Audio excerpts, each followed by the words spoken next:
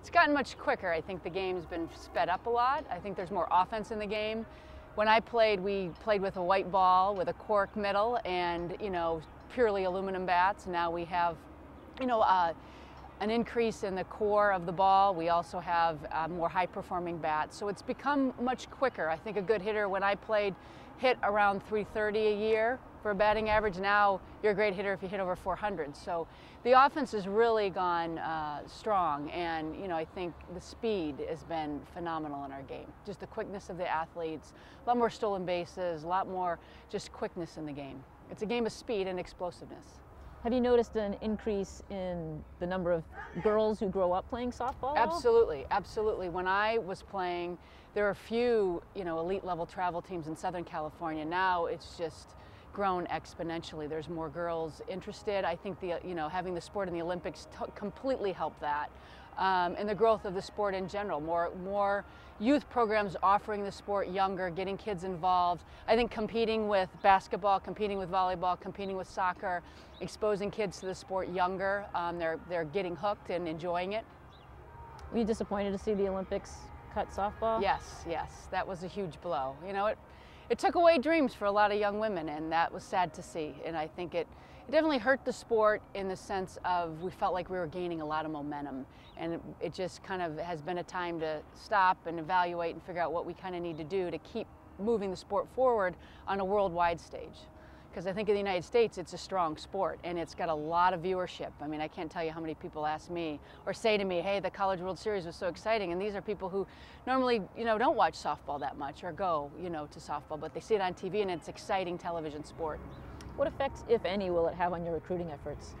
None really. I think that, for where I am coaching at Harvard, I think the students, come and this is the pinnacle of their career playing at college. I have a few kids that are interested in playing overseas after they graduate and doing a few things like that. But I think in general, a lot of female athletes really see college as the pinnacle of their career.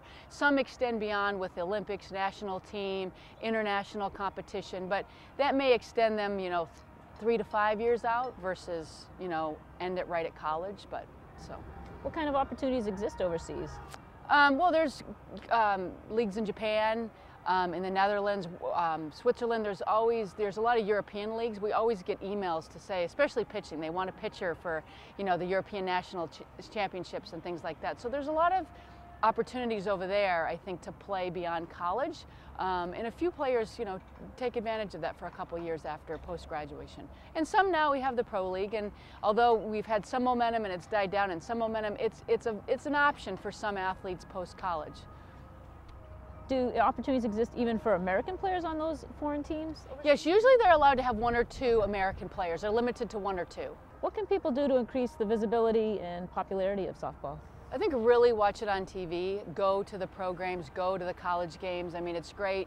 Now, I was watching a game this past weekend that I actually taped, and I was seeing Oklahoma play Missouri in a conference matchup, and they had 1,800 fans there. So I think going to the games, watching the games on television, just getting that fan support and building up our base. And finally, Coach, what will it take to get softball back in the Olympics? That's a great question. I think it's definitely going to take a lot of grassroots effort that we're doing in building up clinics and exposure in other countries and getting more of a national stage with the sport and national interest. And I think really keeping the women progressing at a strong level with national teams, having different European nationals, Canadian nationals, that's Canada Cup, all of that stuff that builds international draw, I think is huge for our sport. And I think people the athletes need to be committed to continuing to play. And it's going to come back. It's going to come back. It's a great sport. This excerpt is brought to you by the Massachusetts School of Law, the leader of reform in legal education and a leader in multimedia education for the public. To view the full interview and for a full listing of MSL's programs, log on to mslaw.edu.